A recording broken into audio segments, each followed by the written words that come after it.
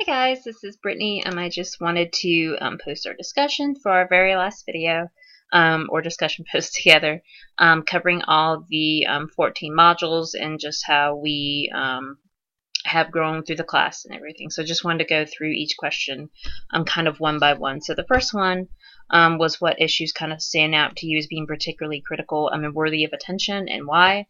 I know with the campus sexual assault and with the fraternity piece, that's definitely going to still be something that we continue to hear about. I know just this morning I saw a case on the news where two young women had come forward at an institution. I wish I could remember the name of the institution, but I can't.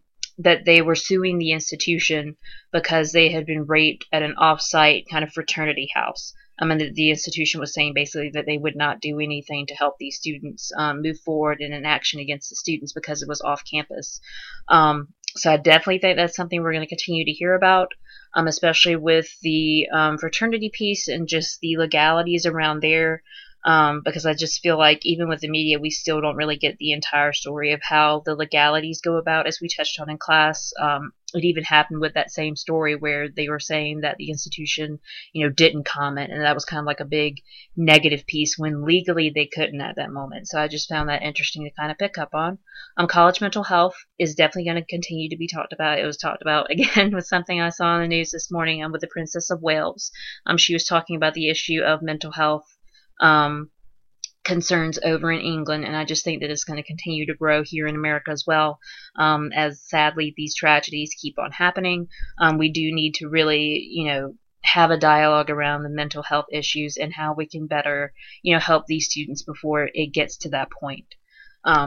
Remedial education, I feel like for me, especially with community colleges and all the wishes of Obama to continue to give more open access to students, that's continuing to be a issue that we talk and have dialogue around, which again is a healthy thing, will hopefully help in that situation. And the student debt, our Module 13 is pretty clear on those statistics that it's just going to continue to be out there because the price of a student going to college is going to continue to rise. Debt's going to continue to rise, and so we're going to continue to hear about that and hopefully, find kind of a medium ground around there sometime soon. So the second question was how we want to continue to follow or work and address these in our professional roles. I know remedial education, I actually did my culminating project on developmental education and proposed a case study for Lewisburg College. So I definitely plan to put that in action after that. It was focused in the English developmental education, and so after that I hope to kind of move toward a focus on the mathematic developmental education. So definitely want to continue to do research there, continue to help our students as best as we can. I know with with Module 3, with the focus we had, big time sports, which obviously doesn't match at Lewisburg since we have less than 1,000 students. But I definitely learned a lot there, just in general, just with sports. And do want to continue to kind of investigate that because our student athletes are some of the best and brightest. They have the highest percentage of our honor students, and so I definitely want to see how we can better support them and see how we can better help them with the transition that they might take into a big time sport position at another institution. Since we are a 2-year college, they might transition on into a big sport kind of institution, and we want to be able to support that. And so I definitely want to continue to look into, really all of these. I can't really see one that I wouldn't want to, continue to learn about. Even with our latest module on student activism, and we just had a comment at the institution, I feel like last week, where a colleague was saying that we have students who will talk amongst each other, obviously with the new bathroom bill by Pat McCrory, they would talk amongst one another and really kind of discuss that, but not any real student activism, not any, picketing or going out and kind of being active about that. And so just really wanting to learn more about that and more about, the statistics out there, how we can help kind of support the students with kind of giving voice to their feelings and feeling like they have a safe environment to do that. I just want to continue to learn about all of these, which kind of blends into question 3.